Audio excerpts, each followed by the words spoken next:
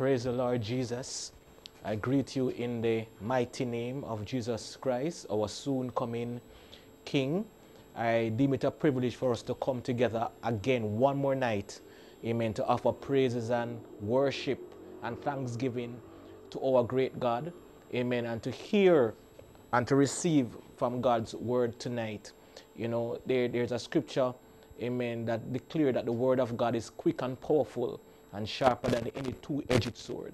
Amen. The Bible says that it is the word of God is what sanctifies us. It's the word of God which cleanses us. And I pray, God, that tonight, that at the end of this Bible study session, that we will be blessed and that we will leave having received a word from God. Amen. Tonight we embark on the subject, our Christian walk. Amen. I mean, for the past few weeks, for the first week, 3 weeks ago, we did our Christian heritage. And if you can remember, we spoke about the things that we hold dear as Christians, amen. The things that we hold dear as apostolics, the things that cement us and build our foundation, amen, as Christians. We spoke about the fact that the church is built upon the foundation of the prophets and the apostles, and Jesus Christ himself being the chief cornerstone. Amen. We spoke about the fact that the name of Jesus is still powerful as it was in the first century. And we did say that if there's anything that has changed in this time, it would not have been our God, because he changed not. He's immutable. But we are the ones who have changed. So sometimes we have to go back and see what we have missing from the formula and to get it together. We spoke about our Christian identity last week. Amen. And we spoke about the fact that there's a spiritual war that is going on over our identity. Amen. There is a spiritual war that is taking place over who you are. And we declared last week that the deception of the devil, he is trying to deceive us into not realizing who we are as Christians. We said that, look here, we should not take anything from the devil at all. And we quoted the scripture from St. John chapter 8, which declared that ye are of your father the devil, and the lust of your father he will do. He was a murderer from the beginning, and abode not in the truth, because there is no truth in him. When he speaketh a lie, he speaketh of his own, for he is a liar and the father of it. Praise God. So we spoke about the fact that the devil will use our hurt and our pain. Amen. He will use the things that we have gone through in the past. He will use a society view, and he will use social media, amen, in order to try to get us to lose our identity. And how good that was last week that we found out that, look here, our past does not define us. How good it was that we learned that people have gone through hurt and pain in the past too, like Joseph. But we realized that everything that the enemy meant for evil, God was able to turn it around for good. We said that there's an identity crisis, and we spoke about the twofold things that are happening that is causing the crisis. We said, first of all, some people understand their purpose in the kingdom, but they do not know how to apply it. And we use the example of Moses, who, even though he has learned about his Jewish root from his mother from an early age, amen, from as early as a child. He grew up in the house of the Pharaoh, yes, but it was his mother who actually taught him the ways of the Lord. So when he got older, he knew that he was a Hebrew, and he killed an Egyptian doing something outside of how God would have it to do. So he was trying to do the right thing, but he did it the wrong way. Amen. And we look at the example that at the end of the day, in order for him to do the right thing and to do it in the right way, he needed an encounter with the Lord.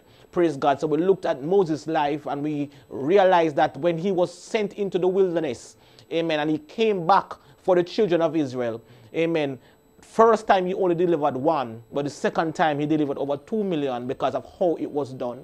So we say understanding your purpose is another thing, but knowing when to apply it, having an encounter with God is what is going to make the difference. We also said that some people don't know because of a lack of understanding of what the Bible actually says about them. In other words, a lot of people operate outside of what the scriptures actually declare them to be. And therefore, because they are ignorant of who God say they are, amen, they do not know how to operate as Christians. So we did say that the more you agree with God about your identity in Christ, and we can only agree with God about our identity, when we know what the Word of God says, the more your behavior will begin to reflect your God-given identity. Amen. So each child of God must come into alignment with what the Word of God says. The Word of God says that you are the salt of the earth. The Word of God says that you are the light of the world. The Word of God says that you are an ambassador. And we name few things that we brought out last week to say that the Word of God says that you are the head and not the tail. The Bible said that you are above and not beneath. Amen. The Bible actually says in Isaiah, amen, praise God, that fear not, for I have redeemed thee. I have called thee by thy name, you are mine. And we look at all of these things last week to show how important you are as a child of God to the King of Kings and the Lord of Lords. Amen. So we did look at the Christian heritage and we look at the Christian identity. This week we're going to take it a bit further and we're going to jump into what is called the Christian walk, our Christian walk. And I want us to start by saying that as a Christian, amen, the Christian, all of us are part of a particular journey. The Christian walk is a journey. Amen. And that means that a journey is an act of traveling from one place to another place. And that's simply what it is as we become Christians. The day you got saved, the day you received the Holy Ghost, God is moving you from one place to the other place. And we can look through scriptures, for example, just as the Israelites were on their way to possess the promised land. Amen. And we know what happened. God had to take them out of Egypt first. And Egypt in scripture is a type of sin. Amen. In a similar way, God took us out of this world. God took us out of sin. Amen. Which is a form of repentance. And they went through the Red Sea, which is a form of baptism. And they went through, God was a pillar of cloud by day and a pillar of fire by night to them, which is a form of the Holy Ghost. In a similar way, most of us have experienced this. And we are on a journey to a place, amen, where God has promised us. Amen. And therefore, our focus should not be on necessarily so much what we are experiencing as we go through the journey. Our ultimate focus must be where we are actually going. Amen. But while we are on the journey, we must understand that journey that we are going on goes between mountain tops and it goes between valleys. And this is very important for us to understand as children of God.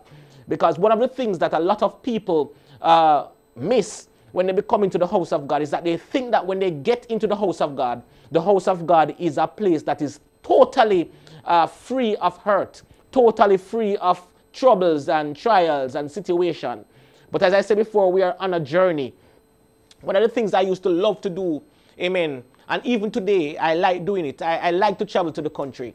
And one of the reasons why I love to do that is because on my way, I'm able to experience different things. I'm able to see different things. Amen. I love that. I like to drive on the highway part and then, you know, that part is smooth. And then you reach another part, it might be rocky. And you're experiencing different things as we move along the journey. Amen. But we know that our ultimate aim is not the journey per se.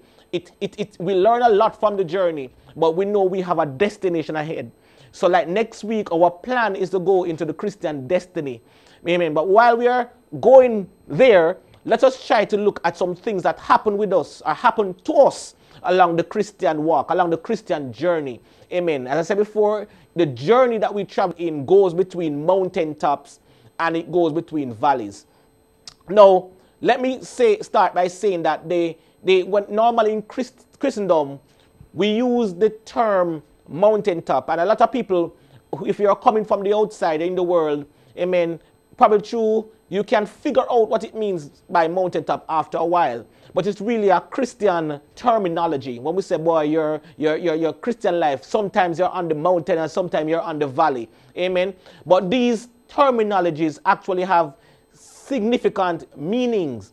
Amen. For example, the term mountaintop comes from those moments in scripture where God revealed himself to persons on the mountain.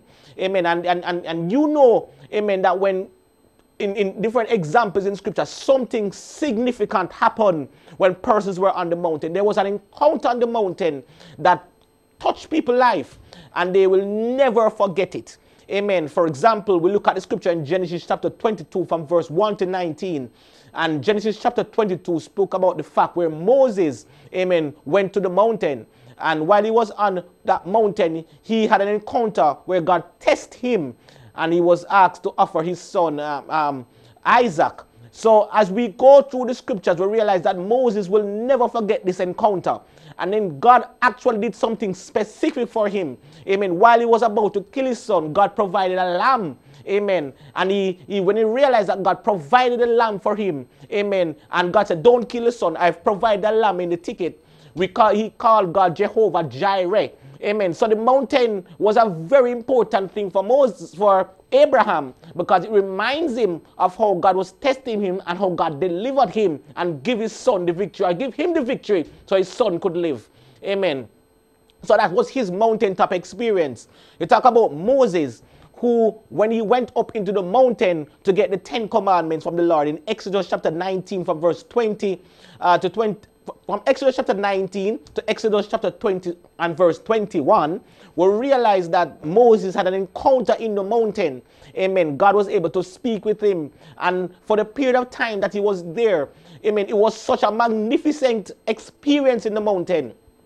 Now, when Moses came down from the mountain, praise God, the Bible said his face shone as light, amen, to the point where people had to put a veil over his face. I mean, Moses will never forget that encounter that he has. And we can talk about even the disciples, Peter, James, and John, who went up into the Mount of Transfiguration in Matthew chapter 17. And it was here that God changed before them. And they saw Jesus not just as a man now, but they saw him for who he truly was, God Almighty. He was glorified, he was magnified before them. Amen. To the point where Peter started talking something, let us build 3 tabernacles. He was so shocked by what he saw that it gave him an experience. And even God himself, don't tell the disciples, and when they come down from the mountain, what you have seen until I have been resurrected. But we know that how hard it must have been for these disciples, because for the first time in all their walking with the Lord, they were able to see him in a totally different light. So the mountaintop experience, praise God, speaks to a time in your life, amen, an encounter in your life, amen, that you will never forget. I can tell you some of your mountaintop experiences. One that comes to my mind is the day you got the Holy Ghost. Now, that is the biggest mountaintop experience. I remember when I got the Holy Ghost, amen, for days you felt like you were on cloud 9, true or false, amen. You felt like you could not sin anymore. You felt like, I mean, and for a period of time, your life felt like everything was perfect. I mean, there was no issue. Amen. Even if you go back to work and you are upset with somebody, you'll be the first person to talk back to this person. You are on the cloud 9. You're in your mountaintop experience. Some of us, I mean, you can remember when we have done our fasting sessions, for example, we've gone 5 days of fasting, or 7 days of fasting, or 3 days of fasting as a church. Amen. And you realize that at the end of that experience, amen, there is something that breaks inside of you. It's like a mountaintop experience. Amen. We can talk about where God does some things in our lives and we realize how happy and joyous we feel by being in that experience. But as I said before, the Christian walk is a journey. And therefore, as Christians, God's intention is not for us to live, amen, forever on the mountaintop. Actually, amen, God's intention is for us to travel, amen, this walk, this Christian walk, to bring us to the place that we are truly in him. So we're going to have mountaintops, but guess what? The next place that is right behind it is the valley. Amen. The valley is right there, right beside it. So the term valley, in contrary to the mountaintop, amen, speaks of our pain. It speaks of our trials. It speaks of our tribulation. Amen. And can I tell you something, child of God? Every child of God, for you get saved, irrespective of who you are, you can mark this down. Your valley experience is coming. You are going to walk through a valley. And you're going to walk through a valley often more than once. You're going to have times of ups, but it's not going to be up forever. As a matter of fact, when you look back at the mountaintop experience, amen, they were just for a moment. Amen. They were not forever. Amen. In a similar way, your valley will come. And it's going to be often more than once, but it won't be forever. Amen. But I like the fact that the Bible declares that even when we're on the mountaintop or on the valley, the psalmist declared this in Psalms 23 verse 4. Yea, though I walk through the valley of the shadow of death. It says, I will fear no evil. In other words, you're going to go through some things as a child of God. And it would not be good of us as ministers of the word to let you feel that when you become a Christian, everything is going to be okay all the time, every time. Amen. Paul described the experience, amen, what he has gone through as an apostle. He was beaten with many stripes. He was this and he was that, and he told his experience. And a lot of us, when we read what the apostle went through, amen, it would have blown your mind. Amen. But the scripture says, yea, though I walk through the valley of the shadow of death, I will fear no evil. Why? For thou art with me. Amen. Thy rod and thy staff, they comfort me. In other words, irrespective of what you are going through as a child of God, we can rest assured that even if we are on the mountaintop or we are in the valley, amen, that God is with us. And that is what makes the difference in our lives. Can I tell you something?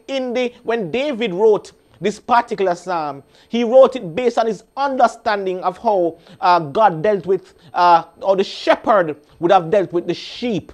Amen. And can I tell you something? There were times, especially in Palestine, and they knew this. In the winter time, what they would have done is that they would have taken the sheep down to the lowlands. And why they bring to the lowlands, where there would be more grass and it would be much warmer. So in other words, you know that if it's a cold time, the lower you are, it's going to be warmer as opposed to the higher you are. Amen. But as soon as the certain season came upon them, the summer season, amen, and the temperature begins to rise in Palestine, then it would be the best thing for the shepherd, amen, to remove the sheep from the lowlands and bring them to higher grounds. Now, one of the things that happened when they were taking them from that point to the higher grounds is that they had to walk through the valley. Amen. They had to walk through the valley and the gorges so that they can reach the mountaintop. In other words, when God is about to do something magnificent in your life, amen, note, they were in the lowlands, they were eating stuff, they were fine. But guess what? It was getting too hot for them there. And God knew that the best place for them to be was for them to be on the mountaintop at this time. But guess what? For them to reach the mountaintop, they had to walk through the valley and the gorges. And this is what David was talking about when he says, yea, though I walk, because he was putting himself as the sheep, being a shepherd himself. He knew the arrangement. In other words, God is going to take you from your valley and he's going to bring you to the mountaintop. But for you to reach the mountaintop, God must bring you through the valley and the gorges. Amen. But we can rest assured that at the end of this valley experience, of this gorge that we are going through, at this valley of shadow of death, that there is a mountaintop awaiting us. Better temperature. Amen. For at the time. Better grass, better thing that we need, amen, as sheep. God is going to bring us there. And as I think about that scripture, my mind goes back to a scripture in 1 Kings chapter 20 and verse 23. And it says, and the servants of the king of Syria said unto him, their gods are gods of the hills, therefore they were stronger than we. But let us fight against them in the plain, and surely we shall be stronger than they. And let me give you a background. If you start from verse 1 of 1 Kings chapter 20, there was a king by the name of Ben-Hadad. And what had happened is that he joined himself with about 32 other kings, according to the scripture. And he decided that he was conquering all the places around. They were putting everybody in fear. And he sent a message to King Ahab, who was the king of Israel at the time. And he told him that, look here, I want your children, and I want your wives, and I want your silver, and I want your gold. Actually, he says, all of these things are already mine. Amen. And when King Ahab got the message, he said to King Ben-Hadad, look here, okay, I will give these things to you. But one of the things I realize about how the enemy operates is that we never, and you should never sign an agreement with the enemy.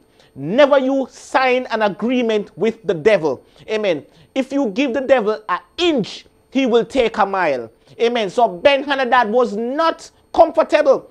Even though what he requested at first, amen, was that he got, amen, everything, as it were, from the king, the man's wife. I can believe the man look across at Jezebel and say, all right then, all right, I'll give up Jezebel, and I will give up the children, and I will give up the gold and the silver. Amen. I will say, okay, let's tell Ben-Hadad, because I strongly believe he was fearful of this particular king. But the king wanted more. So the king sent a message to him and said, look here, what is what we're going to do? We're going to send in all our soldiers. They're going to go to all the houses in Israel. And anything that they want, anything that they say goodly in the people's house, they're going to take it. That's how the devil operates. You give him an inch, he's going to come, and then he's going to come more, and he's going to want more and more. He is never satisfied. He is greedy, and he is wicked. Praise God. He's an evil one. He's a thief. Amen. He's a murderer. He's a liar. Amen. And the Bible says that when the message servant came back with that particular message, the king was kind of confused. So he called his elders and he said, look here, this man wants to start war with us because I already told him I'm going to give him this. And yet still the man said, no, man, he don't just want this. He wants everything that I have. Can you imagine? That's how the enemy operates. He wanted everything. Amen. So the elders decide, say, look here, this is what we're going to do. Tell Ben-Hadad that we are not going to have no deal with him. What he has asked, we're not going for that. So they sent out a message to the king, Ben-Hadad, by his servants, and he was furious, and he told him that, look here, we're going to come and we're going to fight against you. We're going to kill everybody. We're going to wipe you out. Now, while he was doing that, a prophet came to King Ahab and said to him, look here, go out and fight against them. Because guess what? We are going to win. God is going to give you the victory. God is going to give you the victory. Amen. And it's interesting because the Bible didn't name the prophet, which means that it was during the time, probably one of the prophets that remember when Elijah ran and thought that he was the only prophet? Probably he was one of those prophets that the Bible didn't name, but did exist. There's a man for the season. And the man told him that, look, God is going to give you the victory. And he said, when should we go to fight? And he said, yeah, man, you can't fight because God is going to give you the victory. Who must go out for us? Let the princes go out. So 232 men from the princes and about 7,000 soldiers went out. And they fought at the time when Ben-Hadad was practically drinking and drunk. Amen. With the other 32 kings. They went out and they fought with them.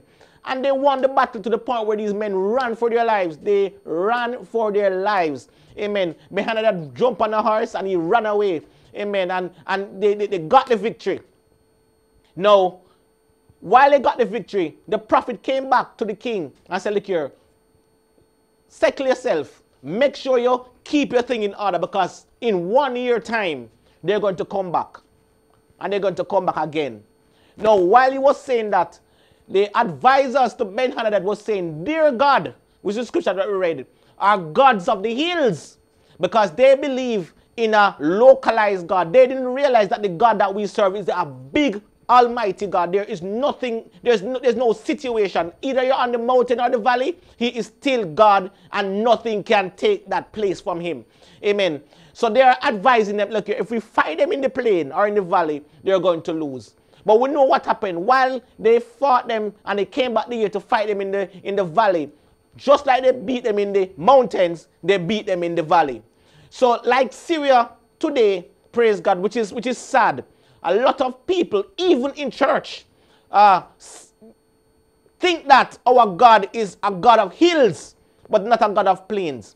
In other words, they believe that while somebody, they only see when people going through the high things and they get this and they get that, but they don't realize that the same God, amen, who brought people to the hills, and you see people getting blessings, and blessings is, I put blessing in quotes, because blessing all the time is not necessarily material or physical. A lot of people get their blessings while they are going through their valley, because that is the place where God restores your soul. That's the place where God deals with you as a person. So God is a God of hills, but not of the plains. That's what people believe.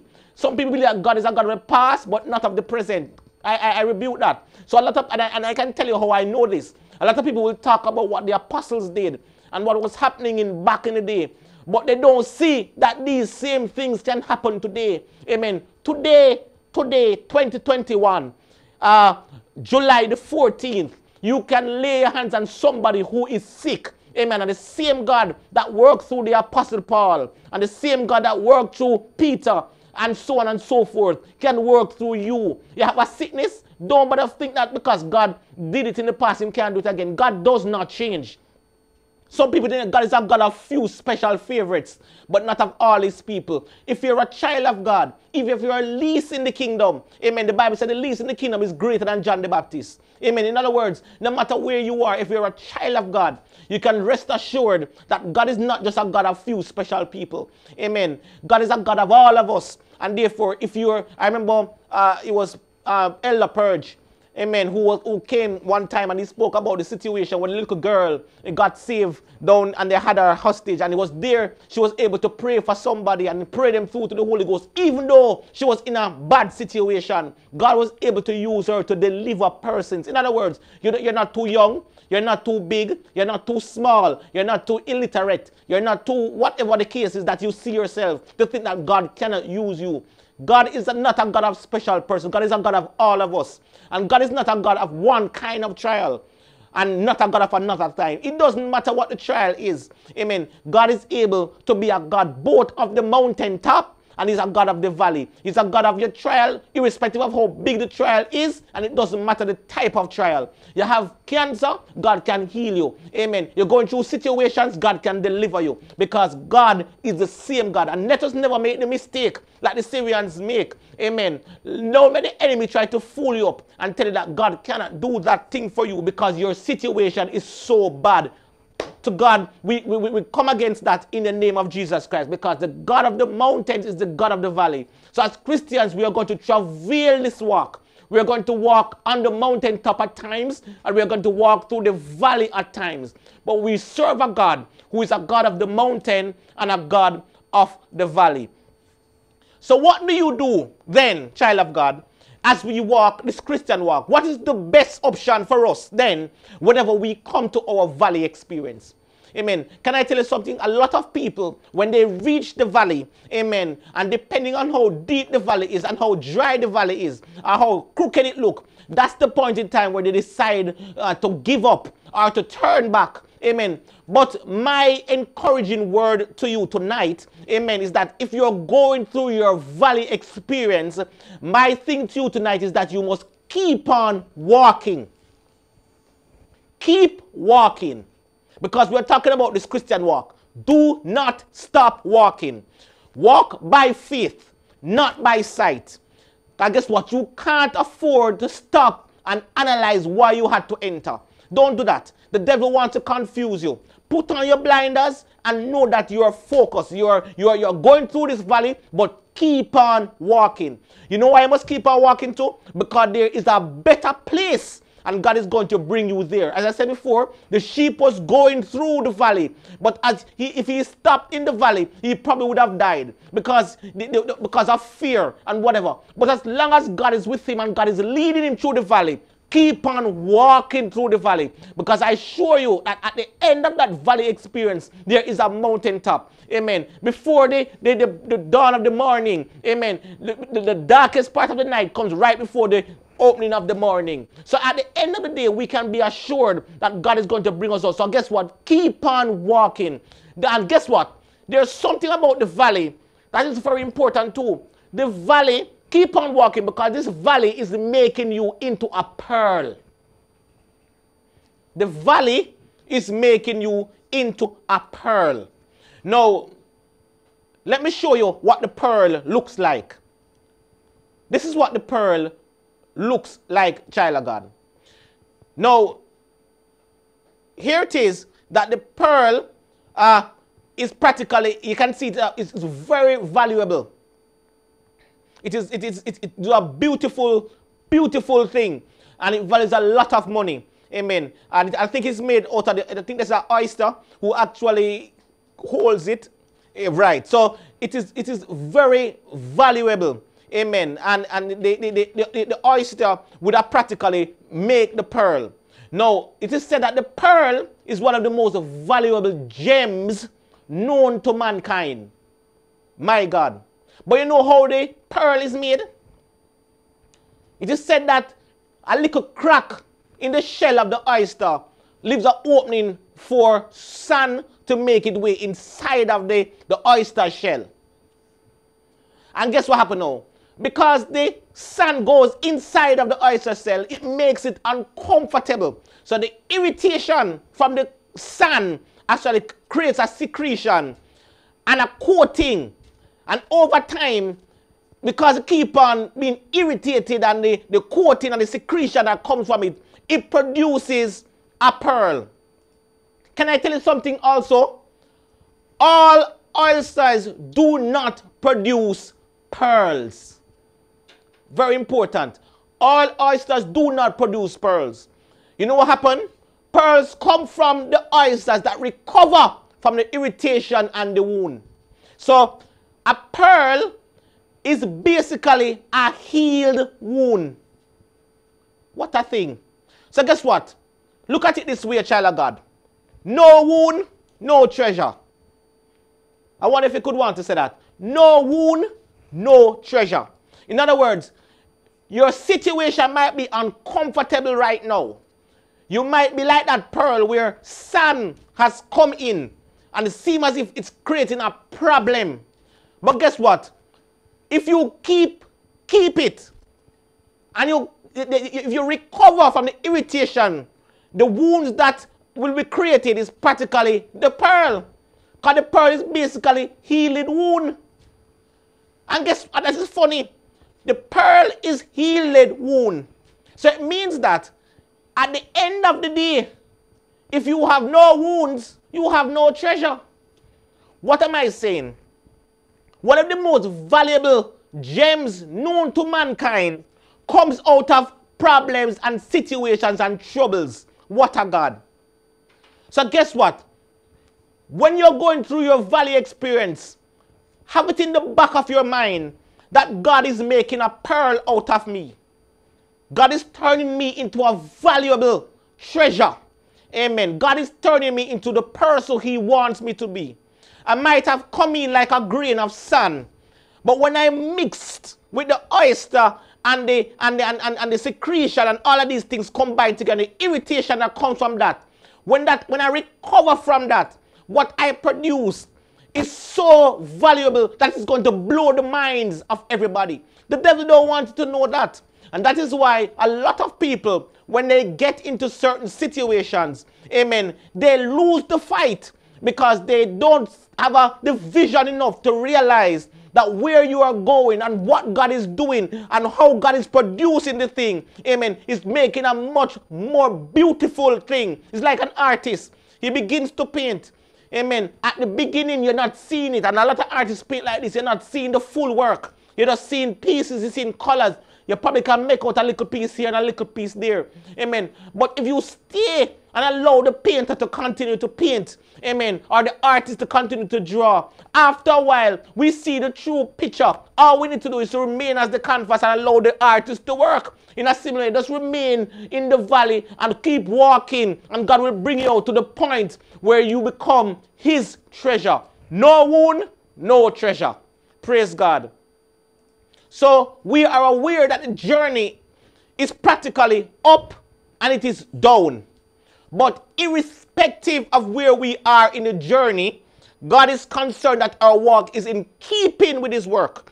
In other words, if you're on the mountaintop or you're in the valley, what is the consistent thing, amen, for us as children of God is to ensure that either if you're on the mountaintop or the valley, our walk as children of God is in keeping with what the Word of God says. It doesn't matter the outside situation, doesn't matter the climatic situation, doesn't matter if it's sunny today or it's rainy. Amen. What should be consistent is the Word of God in your life.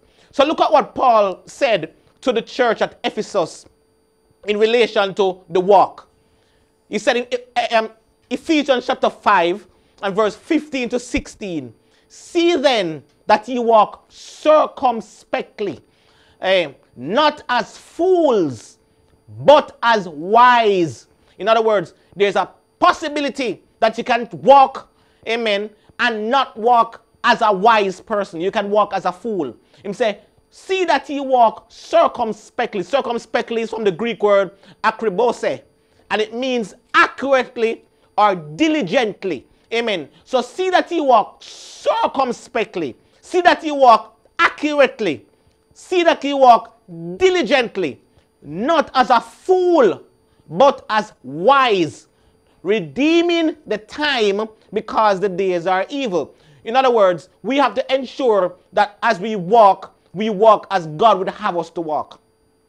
Now, a lot of times in the New Testament, amen, we see the word walk, and there are 3 Greek words that are used for the word walk in the New Testament. And I mean, we really could go deeper in this and analyzing it in terms of a word study, but that's not our aim tonight. What you can do as a child, as a Bible student, what you can do as Christians, amen, is to do your own word study on the word walk, and you will see one of these 3 words. But why I did that is because I want to show you that at different points in time, you might see the same English word, amen, but it might have a different meaning. It's just like when we see the word in scripture, amen, in one case we might see the word logos, amen, which actually speaks to the thought or a plan.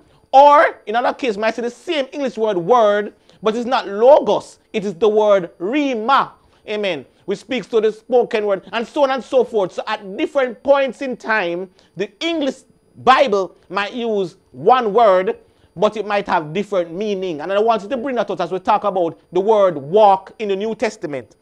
You have peripatio, which means to walk or to walk around. And that would be the first word that you think about. Now, when you think about a walk, you think about walking around.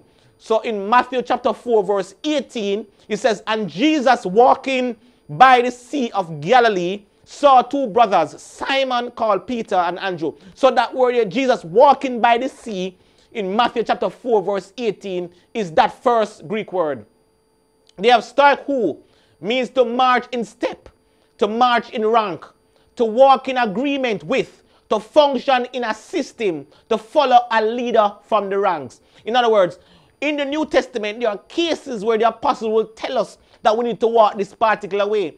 Walk means, in that context, to follow the person who God has placed above you. It's just like the sheep had to follow the shepherd. Amen. In a similar way, as Christians, God has placed, amen, an under shepherd. Amen. And God himself is the ultimate shepherd, but he has placed an under shepherd. And it was the Apostle Paul who said, follow me as I follow Christ. Amen. We are living in a time where people think it's okay to be disrespectful, amen, to leadership. People think it's okay and it's a good thing to say, no man, pastor, don't know where I do. And I loved how the preacher brought across on Sunday, amen, in relation to we as Christians. We need to be at a place where we realize that in this Christian walk, amen, walk means that we should follow leaders from the ranks. It means that we must walk in agreement with. And we're going to talk about that. And there's another word, perme, which means to go, to proceed, to travel, to conduct oneself in a certain manner, to live. Amen. So these are the 3 words that when the Bible talks about walk in the New Testament, it can mean to walk around, it can mean to follow a leader from the ranks, and it can mean to walk in a certain manner of life. So it's point 2 and point 3 is where I am very much focused on as we relate to the Christian walk. We must walk in respect to who God has placed above us, as long as they are walking in relation to the word, and 2, in our very, very lives, how we live, the manner of life that we have must be in linkage with what the word of God actually says. So if we should summarize, amen, point 2 and point 3, amen, in relation to the Christian walk, we would say that the Christian walk speaks to the life of the Christian. In other words, how you live your life as a Christian is very important to God. Amen. In other words, how you live your life at work, how you live your life at home, how you live your life at school. Amen. The life of a Christian speaks to the walk of the Christian. So the life is very important and is a part of how the Christian should live. The walk also speaks to the direction of the Christian. Because as a Christian, we can either walk as Christians moving from glory to glory in him, moving from hope to hope, moving from faith to faith. Amen. Moving from we are progressing in the kingdom of God. But our direction can also be going in the opposite direction.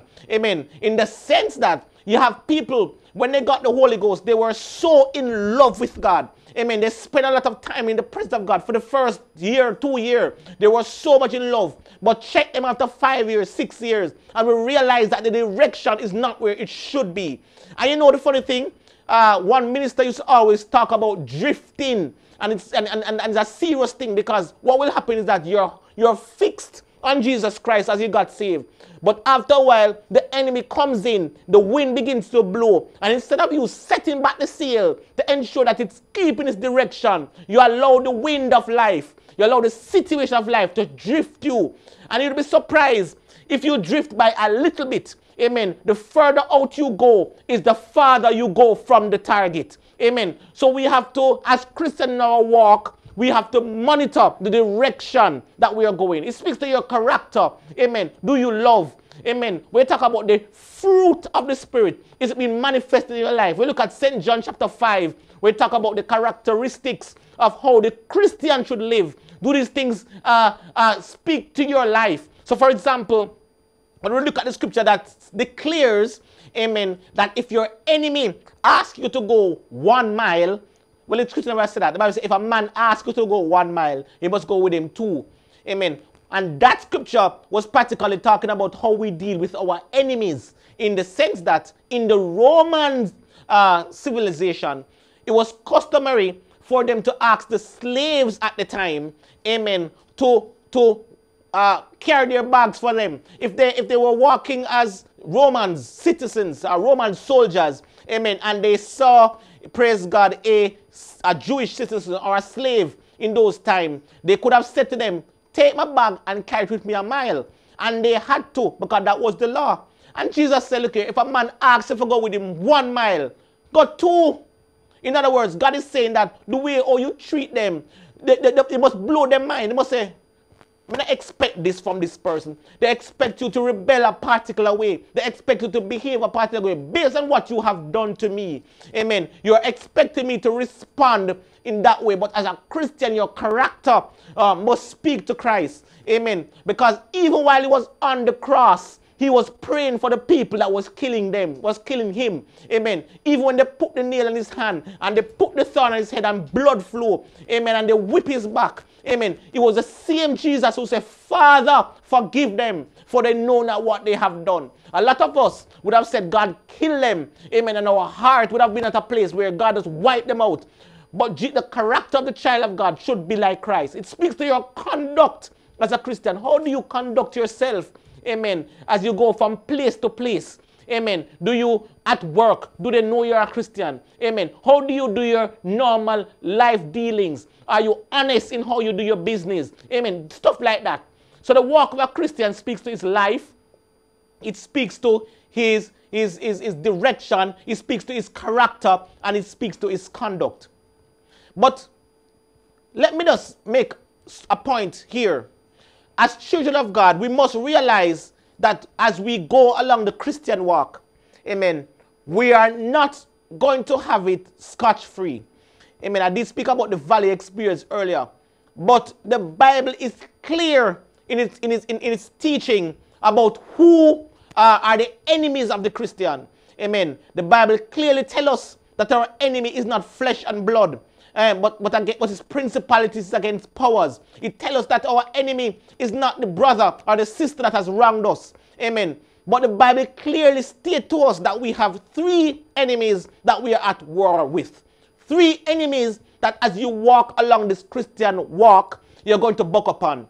And I think that as Christians, we need to be fully aware of who our enemies are and who we are fighting against as we walk this Christian walk.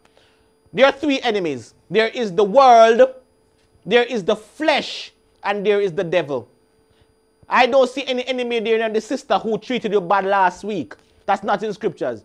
Or the brother who did this thing to you. No. Irrespective of what the brother did or what the sister did, we must never lose sight of who our true enemy is. In the day we begin to lose focus of who the enemy is, amen, is the day we are really going to lose the battle. It doesn't matter what the sister did. And trust me, people have allowed things to happen to them, and allow themselves to do things to people. Amen. And you can attest to that. You have seen to the house of God. You have heard of things in the house of God. Amen. But these people are not your enemies. Your enemy is the world. Your enemy is the flesh. And your enemy is the devil. Let us analyze these three enemies as we go into the scriptures. The Bible says enemy number one. The Bible says in 1 John chapter 2 and verse 15 to 16. It says, love not the world, neither the things that are in the world. If any man love the world, the love of the Father is not in him. For all that is in the world is the lust of the flesh, and the lust of the eyes, and the pride of life, is not of the Father, but is of the world. In other words, here it is that John was describing or identifying a real, though an impersonal enemy. Can I tell you something, brethren? We are living in a time, amen, where the enemy wants us to be fascinated, amen, by the things that are in the world. And I want to say the things that are in the world that John spoke about is anything and everything that's material or physical or social that competes with God for our attention and our affection. Let me say that again. When we speak about the world, and the Bible said don't love the world or the things that are in the world, it's speaking about anything and everything that competes with God for your attention and your affection. In other words, the world, and we see it today clearly. You know, one of the things that the devil will do, the devil will allow you to give up your prayer time because he wants you to be so in tune with this particular movie that's on show. In other words, the movie by itself is not bad enough, but your affection and your attention is so set on this particular thing that you're willing to give up spiritual things to attain that. Amen. Can I tell you something? The devil will take you into a high mountain and he will show you all the things of the world. And the funny thing is that he said, I'll give you all of this if you can bow down and worship me. Let me tell you how the devil takes worship. The devil does not take worship directly, because a lot of us think that you have to bow down on your knees and worship him. No. What he wants is that you are not where you're supposed to be with God. Your worship life is not where it's supposed to be with God. Your prayer life is not where it's supposed to be with God. That's all he needs. Amen. He wants you to be so fascinated by the things of the world that you're willing to, amen, give up, amen, some of the things that are in the house of God to attain these things. Amen. You know, a lot of people and a lot of things are not bad enough. But when you start to measure it and compare it and put it against the things of God, if this thing value more to you than the word of God, if these things value more to you than the things of God, then trust me, it is competing with God. And it is funny. There's a scripture where Paul, and the great apostle Paul, had a man that was going with him. And that man was Demas.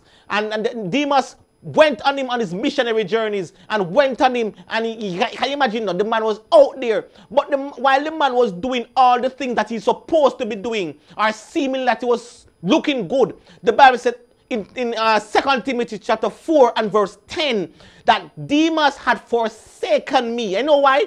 Having loved this present world. In other words, while he was traveling with Paul, amen, there was something that catches eyes on the outside, amen. And Demas, having walked with a great man like the apostle Paul, a great man that we see did so many mighty things for God, the Bible said eventually forsake Paul. And why? Because he loved this present world. If you realize that you start to love the world so much that you can't give up some things, amen. And can I tell you something about the world? The world is wicked. It only uses you, amen, and you can't even keep up with it. Amen. If you try to keep up with his fashion, by tomorrow it changes. If you try to keep up with his technology, by tomorrow it changes. And you will try to forever grab after straws. Amen. But guess what? I love the fact that these things practically don't move me from morning. Amen. And so at the end of the day, I don't want God, the love of the world, to be so much on me. The lust of the eye, the lust of the flesh, the pride of life. We don't want these things to be a part of our lives. As Christians, that's an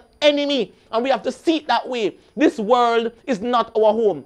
When the Bible says, when I said earlier that we are on a journey, amen, what comes to my mind is the pilgrims of the old time. People like Abraham, who said, I look for a city. And if you notice anything about Abraham, they never built structures, amen, that could not be moved. Amen. They lived in tents.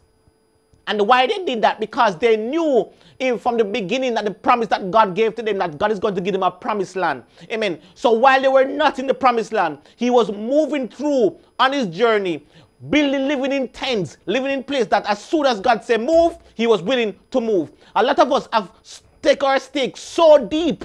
Amen. So we have made our house so strong in this world. Amen. Because we loved what we see. Amen. To the point that if God said, look here, it's time for us to move from here to here. Our house is so set. Amen. In other words, our lives are so set here that we cannot move. Amen. It was Lot, who as he came from Sodom and Gomorrah and he was on his way out. Amen. The Bible said, remember Lot's wife, because she looked back. In other words, your life can be so fixed on this world that you're willing to forsake the things of God. Amen. And God is not pleased with that. God says an enemy, and therefore we have to see it as such. Amen. Paul, remember that Demas had forsaken him because he loved this present world. Think about yourself. And can I tell you something? A lot of people forsake the house of God. People that were in the house of God for years, they were singing on the choir. People that were in the house of God, they were preaching. People that were in the house of God, they're involved in different areas of missions.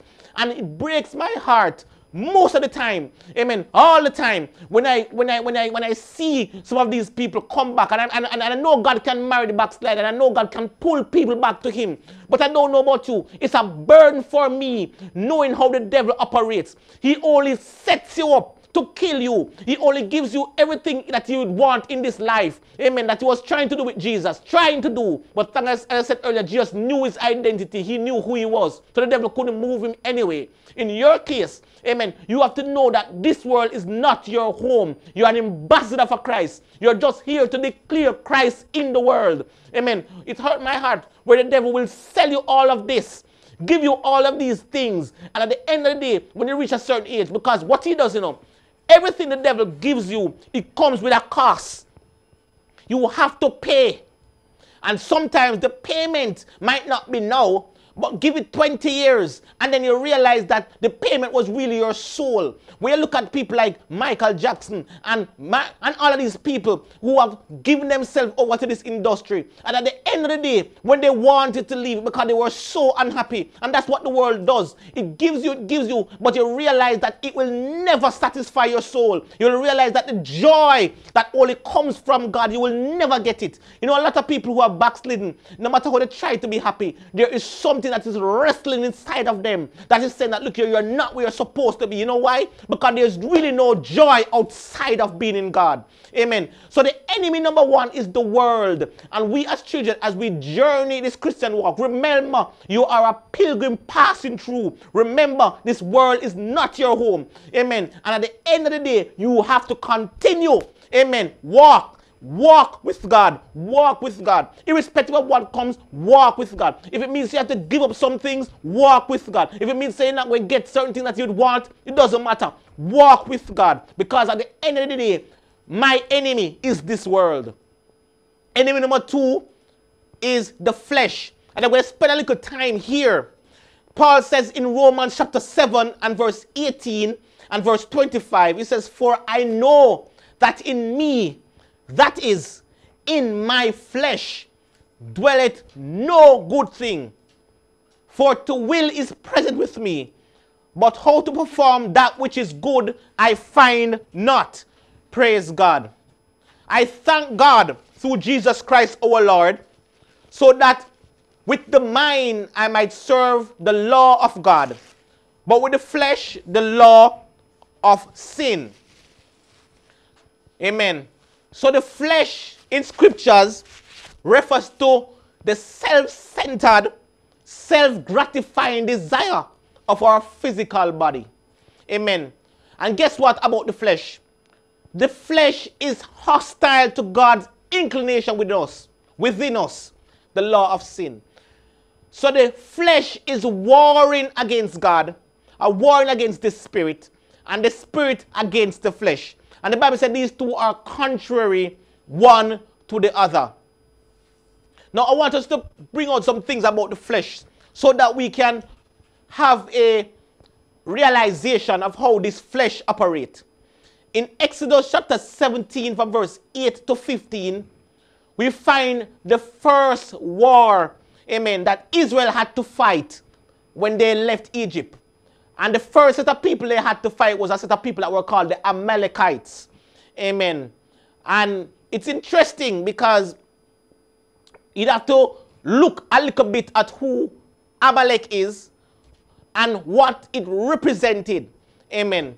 So if we look at Genesis chapter 36 and verse 12, it says, and Timnah was concubine to Eliphaz, Esau's son, and she bare to Eliphaz Amalek. These were the sons of Ada, Esau's wife. So based on the scripture that we read in Genesis chapter 36 and verse 12, Amalek was the grandson of Esau. Now what do you remember about Esau? Esau was the person who sold his birthright for a pot of porridge. You can remember? Or lintage or soup, depending on how they look at it. All right? Esau's grandson is now Amalek. So when we do a study, we realize that Amalek, based on the descendants and what's coming down, Amalek represents the flesh. Amen.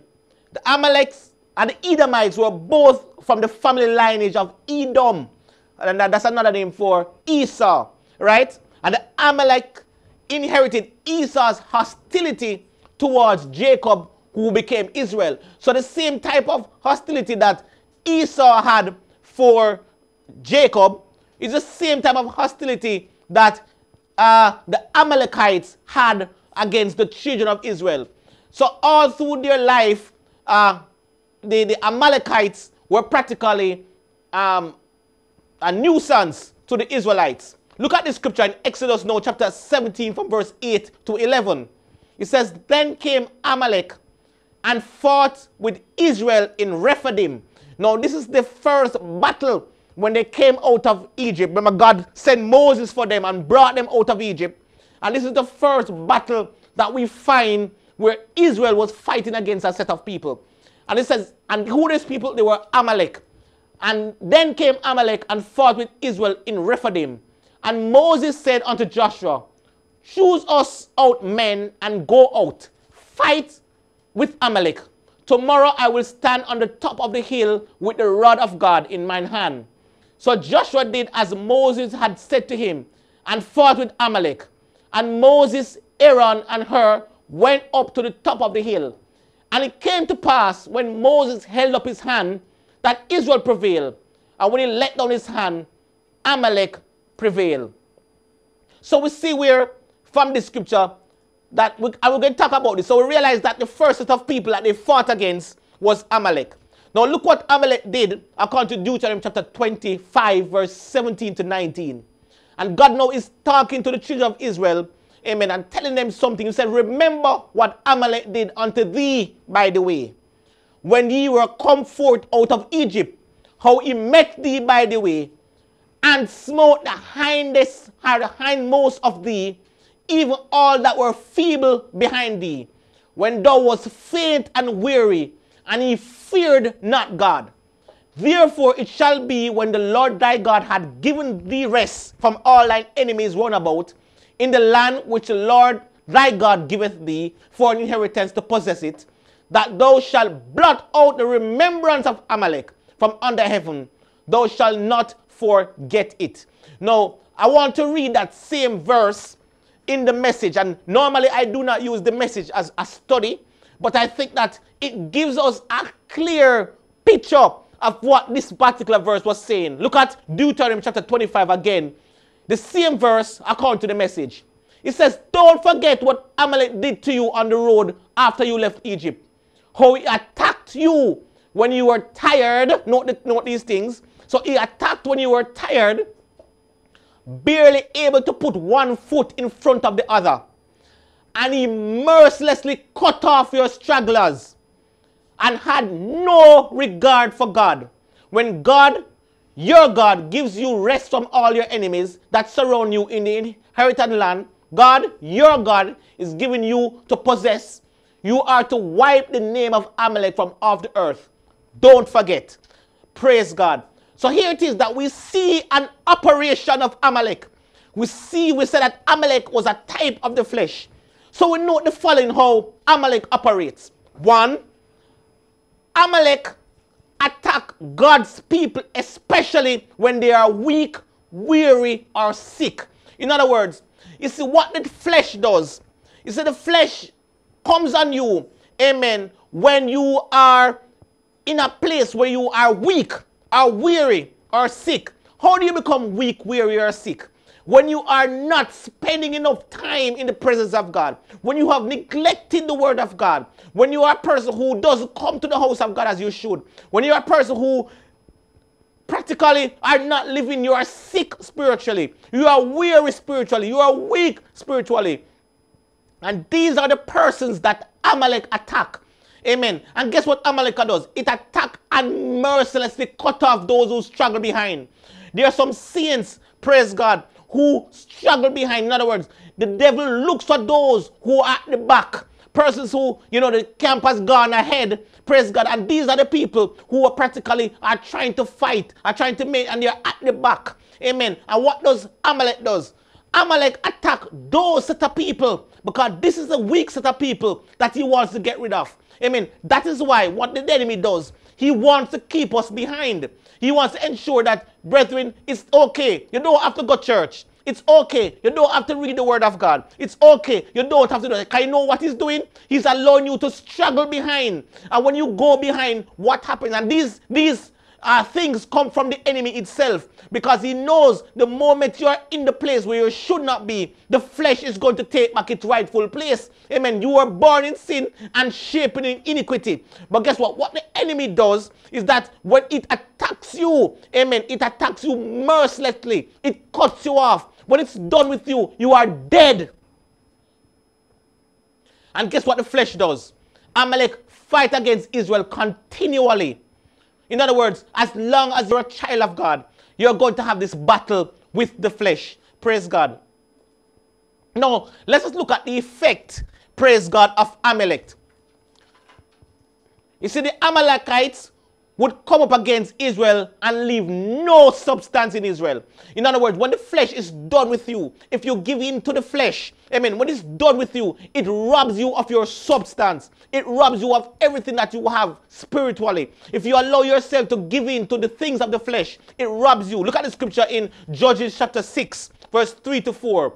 And so it was when Israel had sown that the Midianites came up, and the Amalekites and the children of the east, even they came up against them, and they encamped against them, and destroyed the increase of the earth, till they came to Gaza. In other words, they surrounded them to the point of Gaza, and left no substance for Israel, neither sheep, nor ox, nor ass. In other words, when the flesh is done with you, amen, it robs you of all your substance. You see, when you commit a little fornication, or a little this, or a little that, it seems as if nothing is happening, but you don't realize what is happening. The enemy is slowly robbing you of all your substance. Everything that is valuable in your Christian life, amen, everything is removing all your oil. Then, and you're going to be like the foolish virgins who go at the end of the day when Christ comes, give me of your oil, but there's no oil. And even though we know that scripture in typology wasn't necessarily speaking about the church, we're borrowing it to say the devil wants to rob you of your substance. He wants to remove everything that is substantial in your life.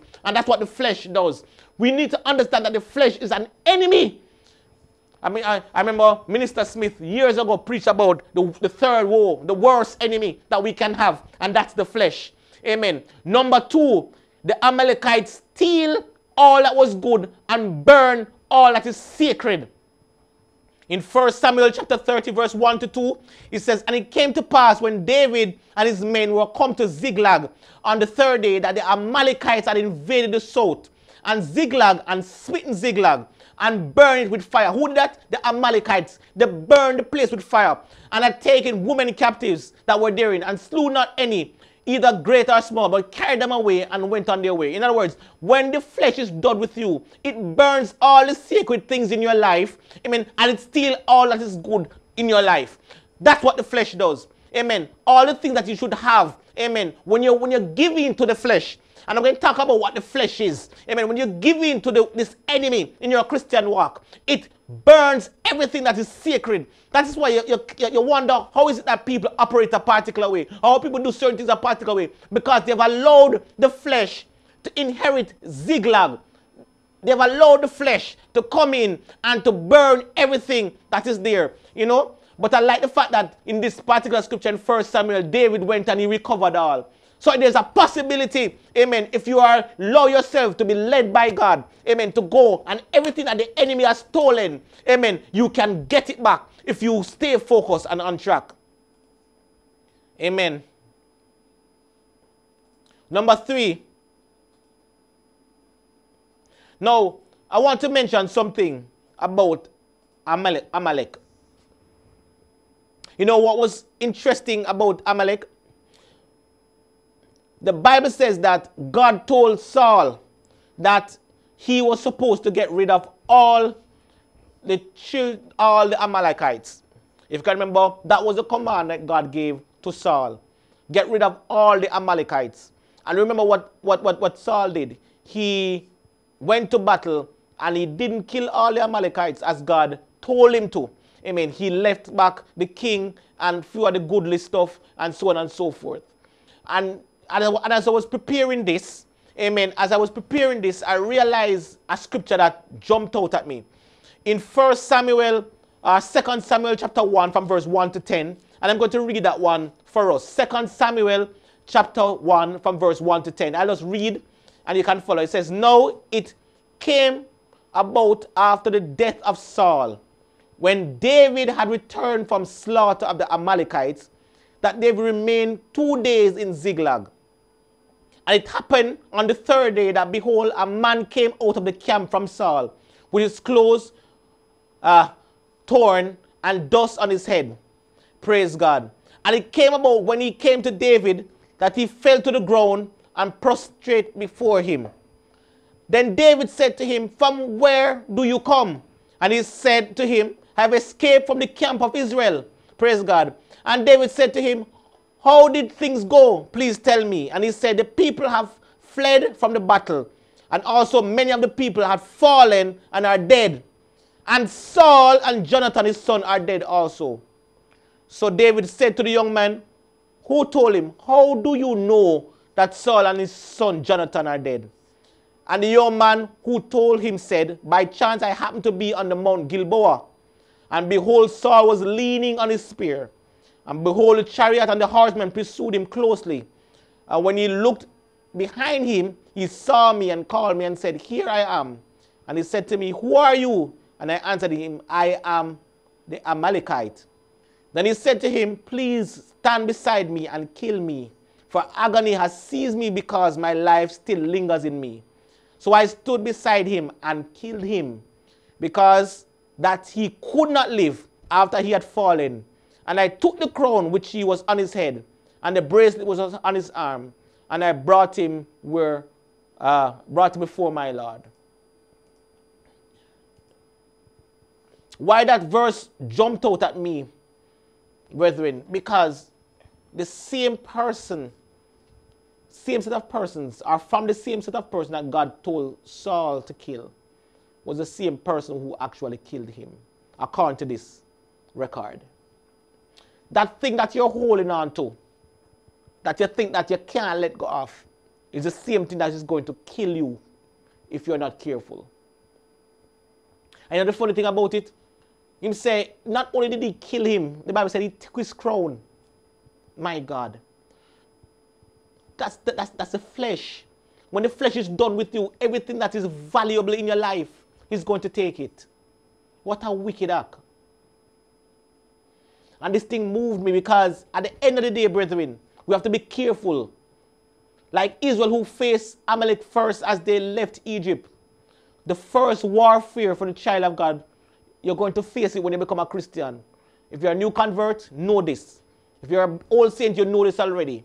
The first warfare that you're going to face is Amalek, is the flesh. But guess what? You can become an overcomer of the flesh. And if you become an overcomer, then guess what? It will allow you to be victorious in fighting any other battle. As a matter of fact, you can't move on to any other battle until you have learned how to defeat the flesh. Now, when we talk about the flesh, what are we talking about? Amen. The Bible says in Galatians chapter 5, verse 19 to 21, now the works of the flesh are manifest, which are these: adultery, fornication, uncleanness, lasciviousness, idolatry, witchcraft, hatred, variance, emulation, wrath, strife, sedition, here it says, envy, murders, drunkenness, reveling, and as such like, of the which I tell you before, as I have told you in time past, that they which do such things shall not inherit the kingdom of God. Now it's interesting how Paul spoke about this, and I just want to, a lot of us as Christians have heard some of these words and we don't know what some of them mean. So just for clarity, first of all, the works of the flesh, he already placed them in 4 different categories. Amen. Most theologians who look at this realize when Paul wrote it, he placed the works of the flesh in 4 different categories. One, you have the sins of contamination. Amen. And these are adultery, fornication, uncleanness, and lasciviousness. Now, adultery, as we know, speaks to any relationship, amen, in part with anybody that is married. If you're married and you're in sexual relationship with somebody else, amen, you're committing adultery. Amen. And adultery is, the Bible clearly tells us in the book of Leviticus that thou shalt not lie carnally with a neighbor's wife or to defile thyself with her. Amen. And Hebrews chapter 13 verse 4 says that God will judge the warmongers and adulterers. Amen. So we know what adultery is. Anybody who has relation with a person who is married. Fornication speaks to any illicit sexual relationship among persons who are unmarried in this context. Amen. And you know the funny thing about it? Recent time, it has become a norm for people to live a life of fornication. As a matter of fact, in many countries in the United States, many young girls engage in sexual activities from the age of 13 years old. Amen. And a lot of people find it a norm for you to live together. Amen. It's a norm for a man and a woman to live together in a house, having sexual relationship, and they're not married. They call it common law. Amen. But it's still fornication. Amen. As a child of God, you cannot live like that. That's a work of the flesh. You have to talk about uncleanness. Uncleanness describes anything that is committed outwardly. Amen. That is an act of immorality. Amen. I will talk about unclean desires. We talk about stuff like indulging yourself in things that practically are unclean or stimulate an unclean desire. So stuff like pornography, stuff like pornographic literature, amen, are dwelling in scenes that would create that type of desire. That's uncleanness. Telling smutty joke is uncleanness. Praise God. Suggestive stories is uncleanness. We have to be very careful. Amen. But there's another level to this level to uncleanness, which is also under the sin of contamination, and that's lasciviousness. Now, lasciviousness, brethren, speaks to uncontrolled lust. And anybody who is guilty of committing uncleanness are not necessarily under the same banner of lasciviousness. You see, lasciviousness, you become you fall in that category when you are no longer moved. Amen. In other words, you don't even care what God thinks about your action. Amen. You do your public things, you do your unclean things in public. It's like it's no difference to you. Amen. You are no longer moved by what the word of God says. And you have a lot of people who have moved themselves from just unclean things to lasciviousness. In other words, you commit something last night and you come to church and there is no form of remorse. There is no fear for the things of God. But can I tell you something? We serve a God who is a consuming fire. We serve a God who you should not play with. And it's, brethren, if you know you're not living right, it's better Amen. You sit back, that you're trying to come up there and force up yourself to do something. God will strike you down. God is not a God who you should play with, you know. And you can remember in the Old Testament when they brought strange fire into the house of God. Amen. We knew what happened, and the preacher spoke about it Sunday. We talk about the fire of God had to come from the altar, from the brazen altar. And from that fire, they would have brought to light the golden candlestick. And these young men stopped, let the fire went out, and they light their own fire and put it in the place. Don't bring any strange thing. Don't do anything that would anger God, because God is a God. Don't play with God. God is not a God to play with. Amen. They talk about the sins of idolatry. Idolatry is an act of giving something other than true worship to anything apart from the living God. And a preacher spoke about this quite recently, about anything that can become an idol. Amen. Anything that you have placed above God. Amen. Your job can become your idol. Amen. The TV show that you watch can become an idol. Your wife or your husband can become an idol. You have to be very careful. Then we talk about witchcraft. I mean, these things fall under the sin of idolatry, because witchcraft now is you worshiping, amen, are using spells and magics and these type of things.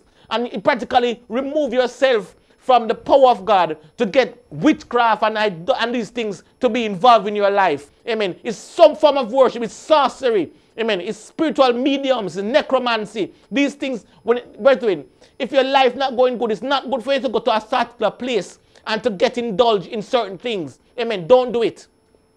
Don't do it. They have antagonism. Things like hatred. Hatred is strong dislike. Ill feel towards somebody. Variance, you have to be very careful. That is the persons who are quarrelsome and so discord among the brethren. Amen. Then you have people at emulation. Amen. These are persons who practically speaks of those who desire to surpass others. In other words, it's one thing, you do things, but your aim of doing it is that you want to surpass people. Amen. So we can look at this, talk about wrath, speak about violent form of wrath. You're so angry that it comes out in your life. These are works of the flesh. Hearsay, amen, sedition, so on and so forth. We need to get rid of these things out of our lives. Overindulgence is another set. Drunkenness and reveling. Amen. We have to be very careful of children, because these are works of the flesh. And as children of God, as a walk in your life, we have to realize that there's an enemy called the flesh. And this enemy is out to get you and to kill you, as it did with Saul. Our last enemy is the devil. The Bible says in 1 Peter 5 verse 8, I must be sober, be vigilant, because our adversary the devil, as a roaring lion, walking about, seeking whom he may devour. James chapter 4 verse 7 says, submit yourselves therefore to God. Resist the devil and he will flee from you. Amen. As children of God, we must understand that the devil is a determined opponent of all spiritual growth. Amen. He will plant seed because he knows how your flesh operates. He will send different people in your life or send you in companies that will practically break you down. The devil's work with an army of demons that raid against you. And he will ensure that at the end of the day, his very aim is to make sure that you are never saved. Amen. The Bible says, and I said before, we don't wrestle against the flesh. We don't wrestle against people, but we wrestle against principalities and powers, against rulers of the darkness of this world. The Bible says, against spiritual wickedness in high places. Let me tell you something about the devil. The devil cannot break our trust in God. Let me just say that clearly. And the devil cannot break your love for God unless you give him the opportunity to do it. And although he is a force to reckon with, amen, he cannot override what your ultimate decision.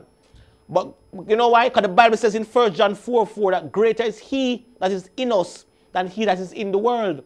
But guess what? A lot of us don't even realize this, and we allow the enemy to just plan things and hammer us.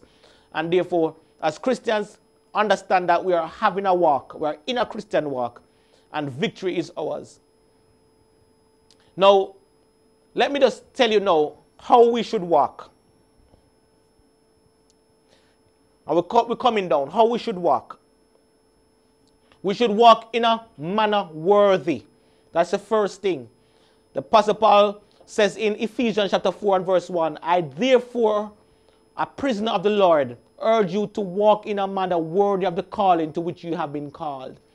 God has called us to walk worthy. And how do we do this? Amen. The Bible describes how we can walk worthy. In Ephesians chapter 4, from verse 2 to 3, it says, with all lowliness and meekness, with long suffering, forbearing one another in love, enduring to keep the unity of the Spirit in the bond of peace. So the first one is with lowliness and meekness. It means not pushy, and it's not a pushy desire to defend our own rights and advance our own agenda. So as Christians, we must walk with lowliness and meekness. We're not pushing our own agenda. We're pushing what God says.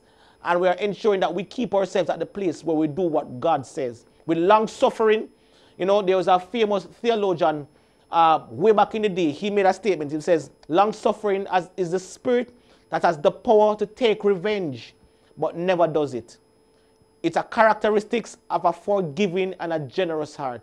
In other words, when you truly have for long suffering, you can, amen, take revenge.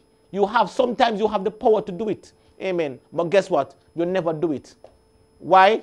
Because you are characterized by a forgiving and a generous heart, amen. Then we talk about we endeavor to keep the unity, amen. Notice God did not say we must create the unity. God said we must keep the unity, which means that the unity is already created in the Spirit, amen. All we have to do is to ensure and to move together in the Spirit and recognize the unity that the Spirit has created. So we endeavor to keep that unity, amen, that the Spirit has created in the Spirit bond of peace. So there must be a unity between me and you. How we must walk? Number 2, we must walk honestly.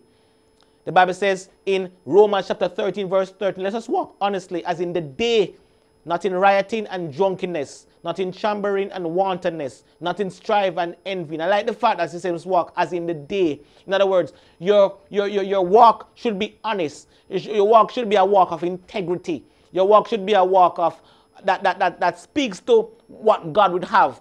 I'm going to say before, as a child of God, our walk must be a case where, you see, there are some things that puzzle me as children of God.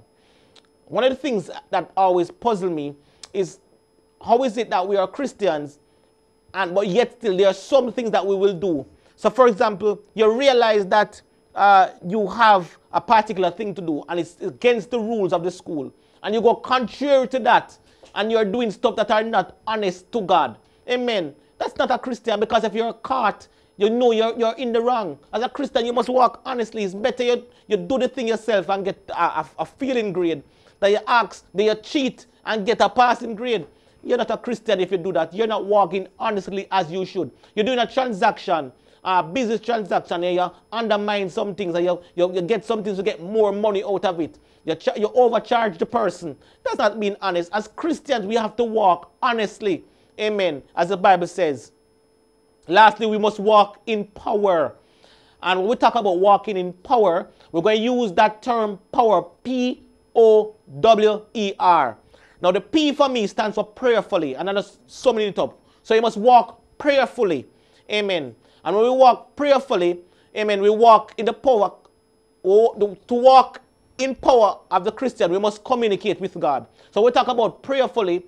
The Lord is near to all who call upon him, to all who call upon him in truth. So in other words, persons who pray are persons who are near to God. So we talk about walking as a Christian. Our walk must be in power. P, which means prayerfully. Our walk must be in power. O, which means obedience. So when we walk in obedience, we must walk in obedience to what the word of God actually says. The Bible says, if ye love me, keep my commandments. The Bible says in St. John chapter 14, verse 21, he that hath my commandments and keepeth them, he it is that loveth me. And he that loveth me shall be loved of my Father, and I will love him and will manifest myself to him. The Bible says, St. John 14, 23, Jesus answered and said unto him, if a man love me, he will keep my words. So when you see people talking about they love God, and they're doing stuff that are contrary to what God says, and they're doing stuff that are contrary to the word of God, it tells you that they really don't love him. You can't be loving God and going contrary to what God says. Because if you love me, you will keep my commandments. So that's the second O. When we're talking about walking in power, we walk prayerfully, we walk in obedience. Number 3, we must walk in worship. The Bible says that to walk in power, the Christian must be a worshiper. The David says in Psalms 34 verse 1, I will bless the Lord what? At all times. Not at times when things going good. Not at times when you have food in your cupboard. But at all times, his praise shall continually be in my mouth. That's what the Bible says in St. John chapter 4, I think, that the hour comes and now is when the true worshippers shall worship the Father in spirit and in truth. Amen. Because the Father seeketh such to worship him. So we walk in power. P, prayerfully. O, in obedience. W, in worship. E, in evangelism. So as a Christian, we must tell others about Jesus. The Bible says in Matthew 28, 19-20, go ye therefore and teach all nations, baptizing them in the name of the Father. So it's telling you what you should do, teaching them to observe all things, whatsoever I have commanded you, and lo, I am with you always, even to the end of the world. So as a Christian, we must tell others about Jesus. It must be a part of our life. As a matter of fact, if you're a Christian and you're not telling others about Jesus, you realize that you are being robbed. You realize that your Christian life is not growing as it should, because the Christian who walks in power walks in evangelism. It is a burden on your heart to see others dying, souls dying out there, and you're not able to reach them. So the Christian must walk in power, prayerfully. O, obedience. W, worship. E, evangelism. And R, the word. You must read the word. Amen. So the Bible says in 1 Peter 2:2, as newborn babes, desiring the sincere milk of the word, that he may grow thereby. Amen. In other words, as Christians, we must always desire the word. You must always have a desire for the things of God. You see, the moment you realize, say, you don't, a week pass, you don't go into the Bible. You realize, say, 2 days pass, you don't go in the Bible. Realize that you are not walking in power. Amen. Because a part of the powerful experience is that you must be in the word. You see, the word of God is our manual. And the word of God is what is going to cleanse us. And the Bible says, just like how the newborn babe desire. I've seen something recently. A friend of mine, the baby was crying, and the person said to me, just watch this, man. Just give it 5 more minutes. Not in 5 minutes, and the person started to count down. And they gave the baby the breast milk. And as the baby was just fussing. And as soon as they put the person on the breast, the baby just stop, calm down, good. Because that is what they desire. That should be your desire. If you realize in your life that you don't have that full desire that you should, ask God to restore it. Because you must be in this book. Amen. As newborn babe, desire the sincere milk of the word. Why? Because it makes us grow. The conclusion of the whole thing is that the walk of God, amen, should make us be like Jesus. Amen. The walk of God is to make us from one part where we're in Egypt and bringing us to Canaan. Amen. The walk is to move us from one journey where we were in under Pharaoh's control. We were under the control of the Egyptians. But God is bringing us to a land that flows with milk and honey. We're going to have hard times. We're going to come to Rephidim. We're going to come to different places. But don't do like the children of Israel who are looking back and say, boy, it was better if I was in Egypt because I had this and I had that. That's the devil's aim. He wants you to look back. Look forward. There's a song we sing at church. Forward still is Jehovah's will. God wants you to bring you to a promised land. Amen. A place where that is going to blow your mind. Don't think about all the things that are in the world that is beautiful now. Amen. A lot of us go to places that we see beautiful things and we love sightseeing. And God is saying this is a walk in the park in comparison to what He has in compare for us. Don't run down nothing in this world, because everything that this world has to offer, amen, fail in comparison to what God has ahead of us. And can I tell you something? The Bible says in Colossians 2:16, therefore, as you have received Jesus Christ, or have received Christ Jesus the Lord, so walk in Him.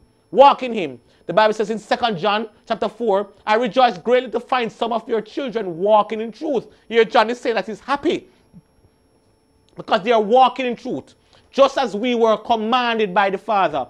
And he also said in 1 John chapter 2 verse 6, whoever says he abides in Him ought to walk in Him the same way in which He walked. In other words, at the end of the day, our walk is to make us like Jesus Christ. Must walk in Him, must walk in truth. He is truth. And must walk the same way He walked. Because at the end of the day, our aim is to go to the same place where He desires for us. Amen. I close here and I say to you, brethren, amen, that this Christian journey, this walk, when we understand where we're coming from, when we know who we are, we must realize that this journey, amen, we are along a journey. This world is not our home. We're just passing through, the songwriter says. Amen. We should not be so focused. Don't be so troubled, amen, about what is happening. Everything that is here is only temporal. Everything that is here is going to fade away. Everything that will run down, amen, won't last forever. Amen. Think about the people who gave up their lives for stupidness. Amen. They thought that they were running down the money, they were running down this, and when they got it, they were not satisfied. Amen. Because nothing in this world satisfies. Nothing in this world can cost your soul. But be assured that as a pilgrim, you're on a journey. There are going to be mountaintops. There are going to be valleys. But be assured also that irrespective of where you are in the journey, Jesus is the one. He is the shepherd that is leading you as a sheep. And he's taking you to greener pastures. You might have a valley experience now. Some of us are in valleys. Some of us are in mountaintop. But be assured that Jesus is with you on this journey.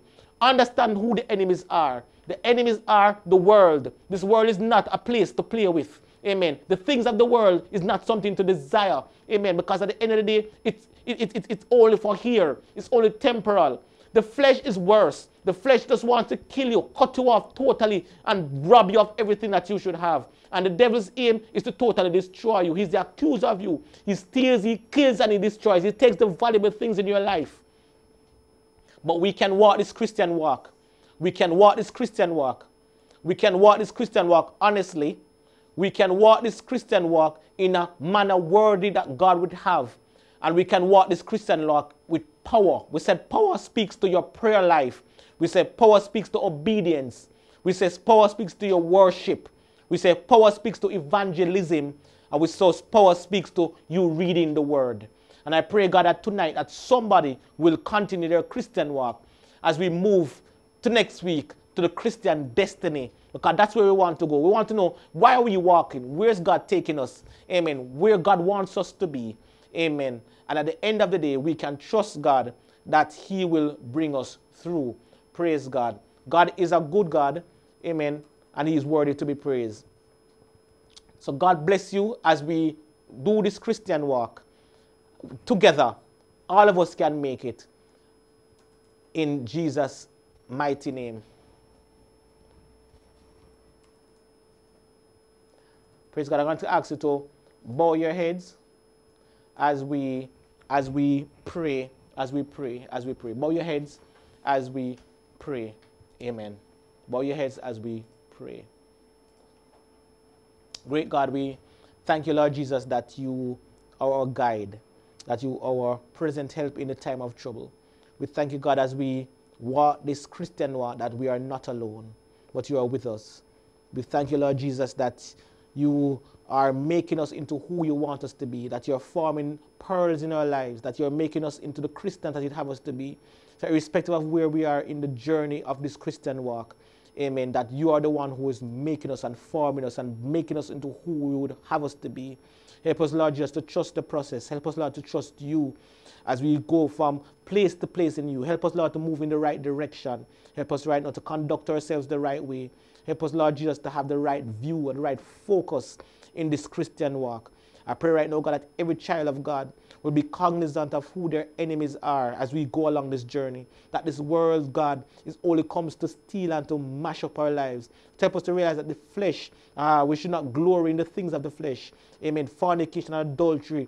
Amen. Idolatry. Amen. Hatred and variance and witchcraft and all the things that the apostles spoke about. Help us, Lord Jesus, to make note of these things. And when they creep up in our lives, help us, Lord Jesus, to walk in the Spirit, that we might not fulfill the lust of the flesh. Help us, Lord, to realize that the enemy, the devil, is a wicked foe. And his aim is to, amen, to sow seed of discord. His aim, oh Lord Jesus, to ensure that none of us make it to the kingdom of God. He already is doomed for a devil's head. The Bible declares that, amen, the bottomless pit, amen, is preserved for him, amen, and his angels. Even right now, Lord, help us, Lord, just to realize, amen, that we don't have to go that way, but our lives can live to please you. Help us, Lord, just to walk in power, amen, to walk in power, to walk prayerfully, amen, to walk in obedience to your word, to walk worshiping you in spirit and in truth, to walk evangelizing this world, because people are dying and souls need to know you, and to walk reading your word. Help us, Lord Jesus, to walk, conduct ourselves in a right way, in an orderly fashion, in an honest fashion, amen, and to realize that at the end of the day, oh Lord, this prayer walk is to frame us and to make us into look like you. Thank you, Lord Jesus, for being a good God in our lives as we look to you, who is the author and the finisher of our faith. Cover us under your blood and be with us. In Jesus' mighty name I pray tonight. In Jesus' name, amen. Amen. Praise God. God richly bless you in Jesus' name. Praise God. And before I go, by way of announcement, amen, I have 5 things to say. Firstly, service this Sunday will be for persons who are in group 3 and group 4. So the first service will be for group 3, and those are persons who are born from July, amen, to September. And the service number 2, which is at 11 o'clock, is for group 4 persons who are born from October to December. Amen. Other announcement, we need to keep in prayer Sister Lataya Sadler, that is Sister Marsha, Sister Carlington's daughter. I mean, her husband passed away suddenly. Amen. And we know how hard it must be on her right now, having gone through this. Amen. We're going to remember Sister Amy Bruff, who also lost her sister in this time. And we're going to be praying for them that God will be a comfort. God promised to not leave us comfortless, but to come to us. And as a body of Christ, if somebody in the body of Christ is going through a situation, amen, we all feel it. And we pray for them. Amen. The funeral service also for Sister Belinda's husband will be tomorrow. I guess I think there will be a Zoom session, I think. Amen. But what you could do, if you could call the office if you want to get through to that, and they will give you the relevant information. And lastly, you know, we have been praying for Sister Marsha Stewart, and she did a surgery today. And to God be the glory, great things he has done. That surgery was successful. Amen. And we give God glory. The Bible says in 1 Thessalonians 5:18 that in everything we give thanks, for this is the will of God in Christ Jesus concerning us. So we thank God for what he has done and for what he is about to do. And I pray right now that every person here, amen, who was in tune with the Bible study, that something would have resonated with them. They would have realized that, look here, you're not the only person. This life, what you're going through, you're not the only person going through that, but you're on a journey. You might be happy now, but don't be content with the fact that you're happy, because as God channels you, you're going to go through a valley. But don't worry about valley either, because you're on a journey, and your focus should be your ultimate aim, that place that God has in store for you. Also be reminded that we have 3 enemies: the world, the flesh, and the devil. And if we keep that in the back of our minds, then we know how to fight and where to fight. God bless you as we come back next week to look at the Christian destiny. God bless you in Jesus' mighty name. Jesus' name, amen.